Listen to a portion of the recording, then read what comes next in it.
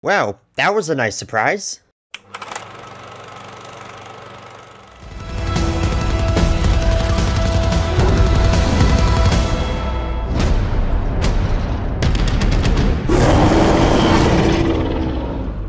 This is a good group of boys. We're all gonna die together out here. You shouldn't have come here.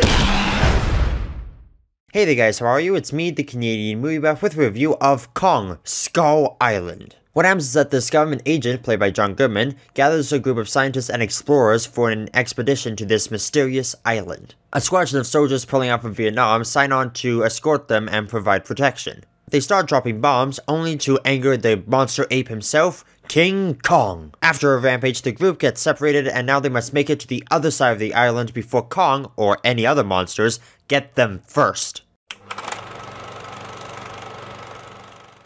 This was a movie I have been interested in since it was first announced. A King Kong flick that takes place entirely on the island? Sold! Now after all the casting calls, the production news, the Comic-Con previews, and some reasonable doubt, I can say that this is one monster movie you'll go apes about.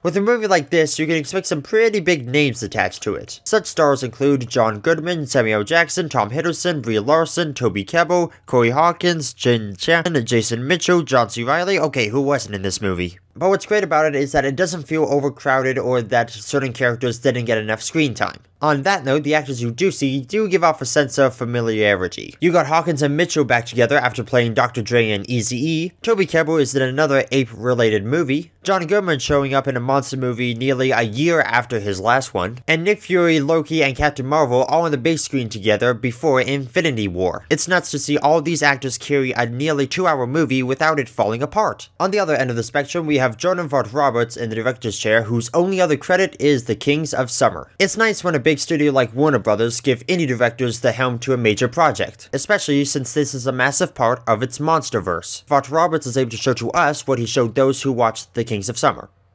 He knows how to make an entertaining movie. Every time there's a monster on screen or there's two monsters duking it out, he lets us see it all in its glory. There's no close-ups or jump cuts, you get to see everything in its wide-shot glory. Now, while part of it does come down to the writers, whose backgrounds include Jurassic World, Godzilla, and Nightcrawler, in the end, it's Vogt-Roberts' movie. And what we get is some awesome eye candy with an interesting story to go along with it.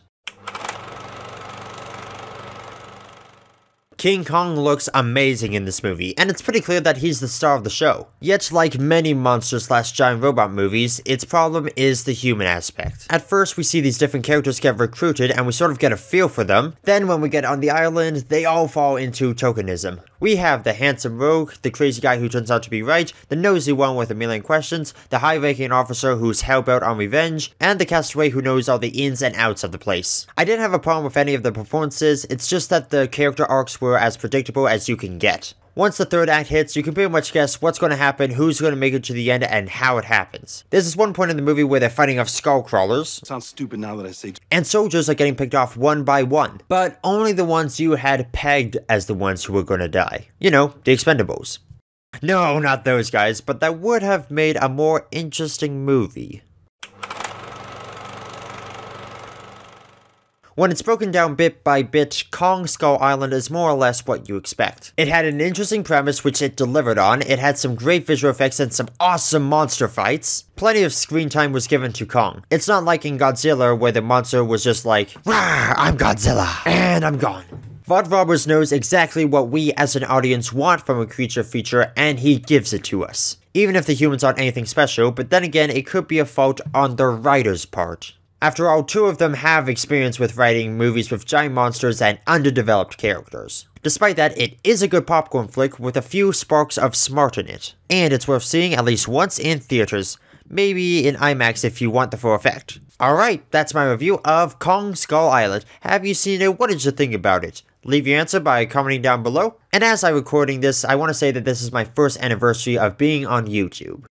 Alright, maybe not YouTube, but Canadian Movie Buff Reviews. Even though I'm just a small channel, I love doing what I'm doing. Even though my life is kind of busy, I do like to take some time aside and make these videos for you. Thanks again for watching, and as always, this is the Canadian Movie Buff saying I hope you had a fantastic weekend at the movies, and here's to many more years.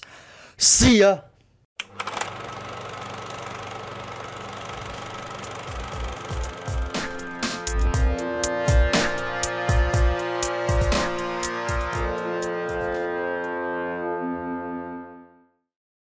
Make sure you stick around until after the credits, because there will be a special surprise for you at the end.